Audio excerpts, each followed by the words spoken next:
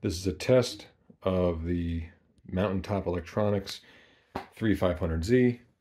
This is essentially the same amplifier that I've built, 5 other times. Cooling vents on both sides. Tune and load. 2 switches, on and off, AM sideband standby. That is a transmit receive red-green LED, just like your Cobra. High voltage meter up top, plate current meter at the bottom. This unit has a 400 milliamp continuous duty transformer in it. Box does everything it's supposed to do. Back of it, very simple. Cooling fan, in and out, 120 volt and a ground. We're going to start by showing you the drive. This is a 250 watt slug. We're on a Real Bird 43P. We got it in peak mode. So we're going to probably have like a 15 to 20 watt carrier. Yeah, about 20 watts. Audio, 150 watts. Maybe 134, 140, 150 audio. So you don't need a huge amount of drive for this.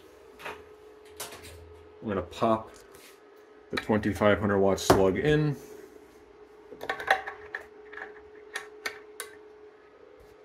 $2,500 watt slug, still looking at the top scale. Let's put the box on. It has a soft start. Around 3100 volts.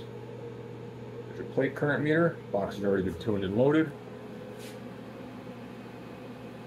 Probably going to have about a 250 watt carrier or so. Oh, whoops.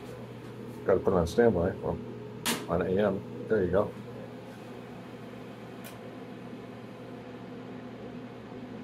Yeah, 250 watt carrier. Audio 1111111 audio. So that's 1600 watts. You could probably put a little more into it and get a little more.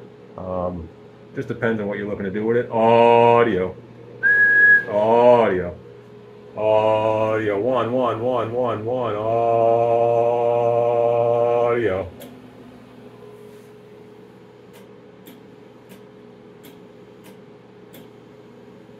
Audio 1111111111111.